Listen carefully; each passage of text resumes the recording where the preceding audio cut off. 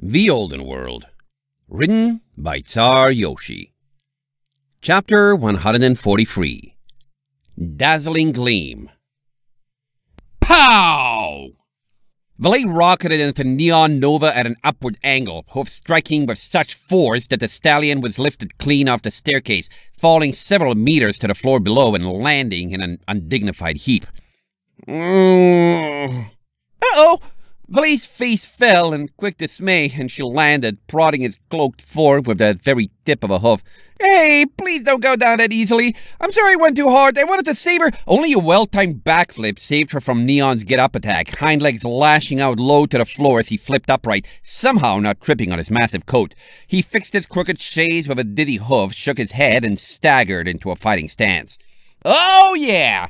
Valet spread her wings, crouching between him and the other free with a lunatic smile. That's better. Here we go. She pitched forward, diving face first into the ground in a ripple of shadow. Beating a zigzag path toward him amid the dim orange lighting, she closed the distance quickly before Dazzling! Neon's horn sparked white. Gleam!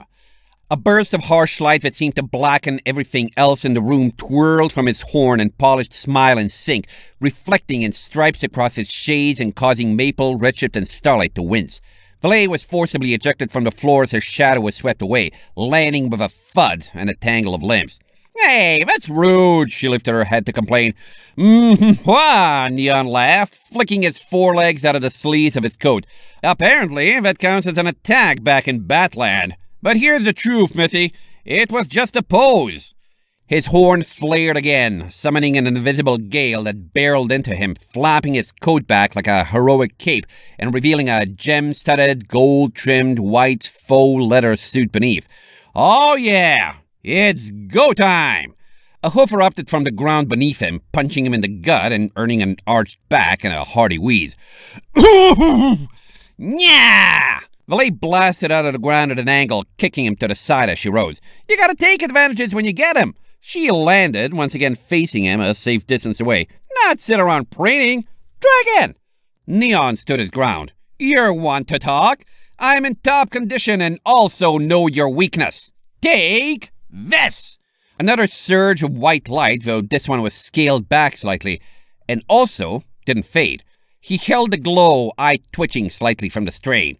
Be weakened, foul foe! Valet rolled her eyes. Light doesn't hurt me, you blowhard. I just like shadows. Now knock that off before you overexert yourself and cut my fight short. Neon held his grin and his spell. Fine, fine, Valet sighed and spread her wings. Guess I'll have to turn your lights off my way. She flipped forward, soaring into the air, eyes constricting against the shine of her opponent's horn. Suddenly, her flank tingled with danger, and she focused. There, he was hiding a telekinetic cloud in a glare, performing two spells at once, undoubtedly to catch her and slam her groundward. Pfft, fat chance. With an easy smirk, Valet pulled up, watching as the telltale signs of the cloud followed her, then did a backflip, dropping into a loop and gliding effortlessly under in a burst of speed. Biff! She collided with her target's slack-jawed face, bracing against the ground and uppercutting his chest. Ouch! Ouch! Neon managed as he went flying, rolling to a stop on his back. Features drooping, he inspected the circular hoofprint where Valet had struck his suit. Kindly keep your muddy hooves away from... Valet was beside him in a flash. You were saying about weaknesses? With a dastardly smirk, a sharp, webbed wingtip reached out and tore a clean gash in his suit, nearly 2 inches long. Neon's eyes went pinprick. No! His horn lit. You will pay for that! Suddenly, Valet's flank stabbed with danger and time slowed to a crawl. Suspended in slow motion, Neon's words drifted inaudibly past her, his lips moving at a comical speed. Normally, it was a sight Valet would find funny, but this was a sensory boost for only the most dire circumstances. Her eyes flicked back and forth over his entire body, scanning urgently for whatever had triggered her brand, legs already coiling for a leap to safety. There, curled in his telekinesis, a knife was floating out of the folds of his trenchcoat. Knives were for cheaters. Scowling, Valet simultaneously slammed out a hoof and a hind leg. Time returned to normal as she struck Neon's horn, extinguishing his aura in a shower of sparks, at the same time kicking his knife to the far corners of the room. She pummeled him once more for good measure, then took off, soaring out of his range. "Someone's hasty on their hooves," Neon mumbled, getting up and massaging his head. "You think that's funny? I'll show you the funniest joke in the world." Valet scoffed, not sensing immediate danger. "You're the one who was playing dirt." "Hey!" With twin bursts of teleportation, the stallion appeared at her side, swiped her hat, and left before she could react. Valet snarled. Neon frowned innocently. "Oh, that strikes a nerve, doesn't it?" He hovered a black beret over his head, another knife snaking out from his coat and flickering dangerously close to the fabric. "See how you like having your trademarked appearance disrespected. Count of 3. Or maybe not. Splorp!" Before Valet could react, before Neon could slash the hat, a banana peel tipped out, landing wetly atop his head and plastering its leaves over his eyes like a tiny yellow octopus. "But what the?" Valet was at his side again in a flash. "Mine!" Seizing the beret and slapping it in place over her bare green mane, she bicycle kicked the back of his head, striking twice before landing and driving his face into the ground. "Now then," wrapping one foreleg around his neck and the other against his back, she lifted him in a suplex, flinging him over backward. As he flew, she yanked back hard on the coat, and it snapped clean off, settling limply in her hooves. "Nice!" Valet shook it, ignoring the discombobulated stallion behind her. It jingled with lumps of weight, laden with hidden things of all kinds. "Yeah, I don't think you need this," she muttered before tossing it to the edge of the room. You...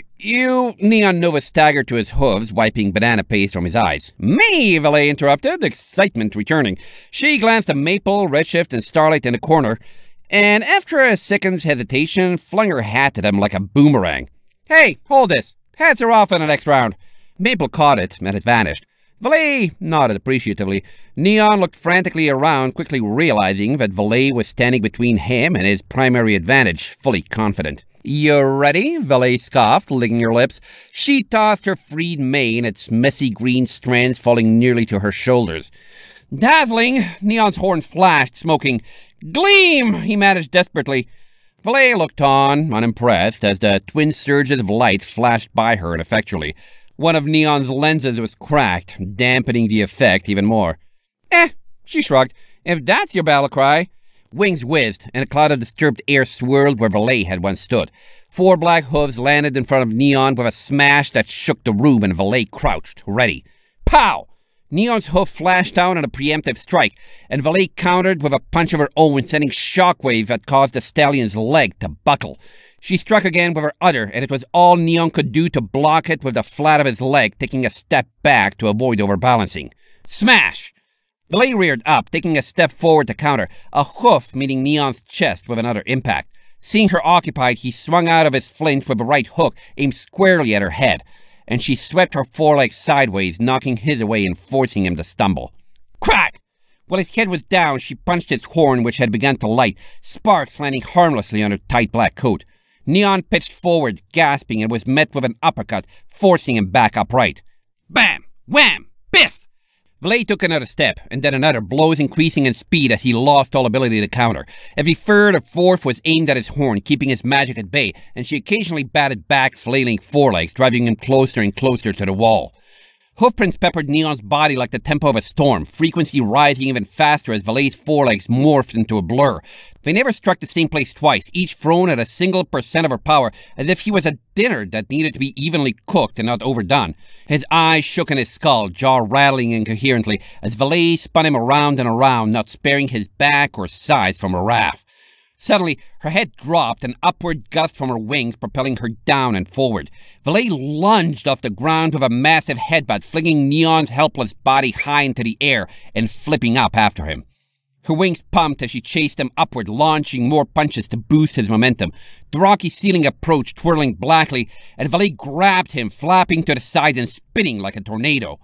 As they met the roof, she yanked her wings out, drawing their momentum up so that he was below her. Firing with all 4 legs and bracing her wings against the top, she launched him downward like a cannon blast, flipping and kicking off it herself in pursuit. With a tempestuous explosion of air, They landed as one, and Neon Nova didn't get up. His yellow eyes rolled back in his head, and he was still. Well? Valet looked up, grinning as the three spectators crept out from behind the power switch, slack-jawed in awe. How do you like it? I told you I'm good. Here's your Maple stammered, trying to look at Valet and Neon at once. Hat back? Valet slapped it in place. Much obliged. She turned to Redshift and smirked. So that's what it looks like when I draw something out for fun. If I needed to, say, break through some armor, those punches would have been a lot harder and gone for a lot bigger of weak points. Still fancy brain being able to thrash me now? End of chapter 143.